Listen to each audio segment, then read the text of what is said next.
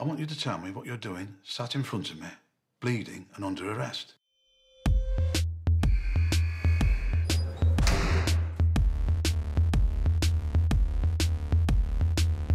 He's not a very nice man. He owes me for a year. He'll pay me for that year. 12 months inside? Oh, it must hurt to sit. What are you waiting for? I'm considering a business proposition.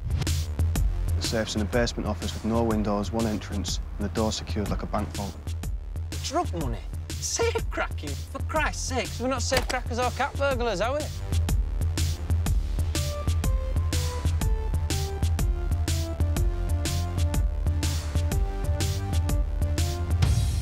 It all had to move like clockwork. If the tiniest element misaligns, the rest will follow.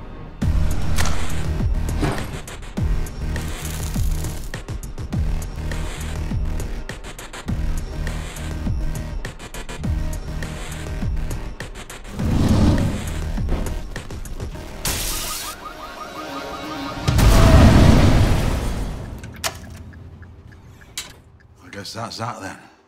Not quite. You haven't heard the interesting part yet.